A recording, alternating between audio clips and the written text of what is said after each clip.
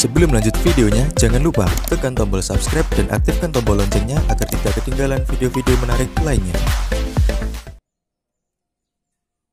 Halo Sobat Kicau, gimana kabarnya? Semoga sehat selalu.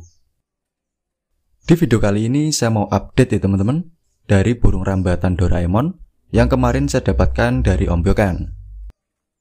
Dan untuk burungnya sendiri kurang lebih seperti ini. Dan kebetulan burungnya sudah saya rawat sekitar 2 hari. Dan kemarin sore sempat saya latih untuk makan fur. Karena saya lihat-lihat burungnya itu cukup sehat, makannya lahap, tidak menunjukkan gejala sakit ataupun stres.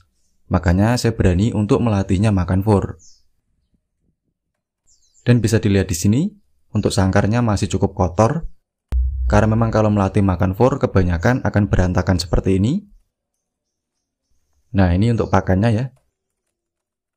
Nah, kemarin sore untuk melatihnya makan fur, saya coba berikan fur halus. Kemudian saya tambahkan juga dengan kroto. Dan untuk hari ini sepertinya burung ini juga belum mau makan fur. Furnya juga sebagian masih diacak-acak seperti ini, sampai membuat sangkarnya agak kotor. Dan setelah ini coba saya akan bersihkan dulu ya teman-teman. Karena nggak enak banget dilihat kalau kondisi sangkarnya kotor seperti ini. Ini untuk tangkringan juga cukup kotor. Dan sekarang saya mau coba bersihkan dulu.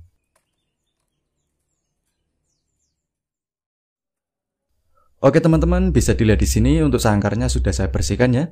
Dari tangkringannya, air minum, kemudian alas sangkar juga sudah saya bersihkan semua. Kalau tampilan sangkarnya bersih seperti ini kan enak dilihat ya teman-teman. Oke, dan sekarang saya coba akan bahas mengenai cara mengefurkan burung Rambatan Doraemon ini. Sekaligus saya akan bahas juga untuk perawatan hariannya. Dan sekarang kita bahas yang pertama dulu untuk melatihnya makan fur. Khusus untuk burung rambatan ini, untuk melatih makan fur harus sabar ya teman-teman. Karena burungnya itu tidak segampang burung lain. Kalau untuk burung lain mungkin 1 hari sudah mau makan fur. Tapi untuk rambatan ini memerlukan waktu sampai beberapa hari sampai burungnya itu mau makan fur. Dan untuk cara melatihnya makan fur kurang lebih seperti ini.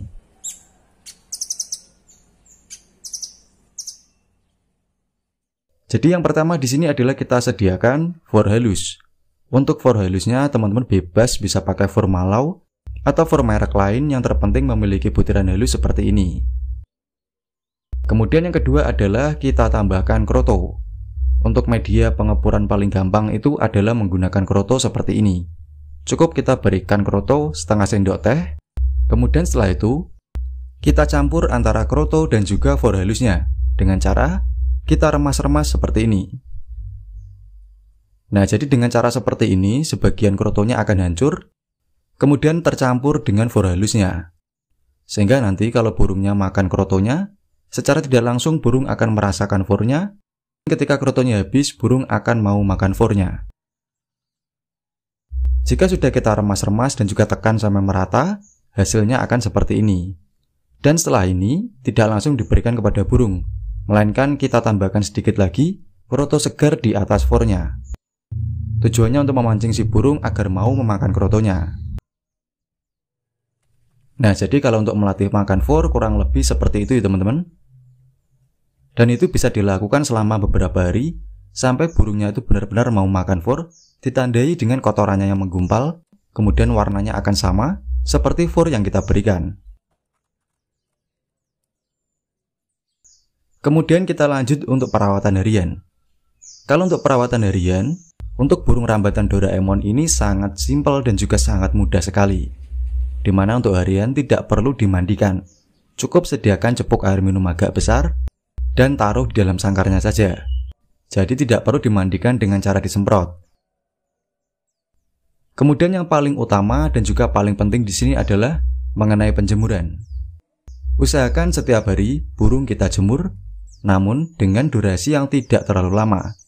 Kenapa begitu? Dikarenakan burung Rambatan Doraemon ini tidak terlalu kuat dengan panas. Untuk penjemuran cukup dengan durasi 15 menit. Dan dalam waktu 15 menit itu pun burung sudah terlihat kepanasan, ditandai dengan membuka sayap dan juga membuka paruhnya. Jadi untuk burung rambatan ini memang tidak kuat dengan panas.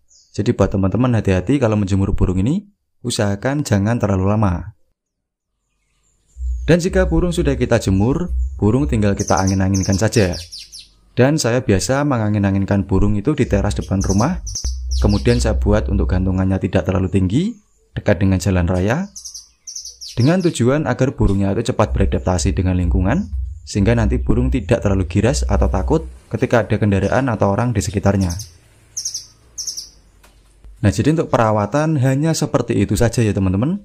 Kemudian jika burung rambatan kalian sudah makan fur, maka setelah penjemuran bisa diberikan extra fooding saja, kemudian taruh di teras depan rumah atau di tempat yang teduh. Karena seperti yang saya bilang tadi, untuk burung rambatan ini tidak kuat dengan panas, usahakan tempat gantungannya seperti teras depan rumah pun harus memiliki sirkulasi udara yang lancar dan tidak terlalu panas. Karena kalau cuacanya panas, burung akan jarang bunyi dan burung terlihat sangat gelisah, naik turun tidak bisa tenang, dan lebih banyak untuk membuka paruhnya. Jadi untuk tempat gantungan usahakan yang agak adem, pokoknya yang teduh, memiliki sirkulasi udara yang lancar, dan burungnya tidak kepanasan. Saya jamin burung rambatan Doraemon kalian akan rajin berbunyi. Oke, sekian dulu untuk video kali ini. Semoga video ini dapat memberikan manfaat, edukasi, dan juga informasi untuk teman-teman semuanya.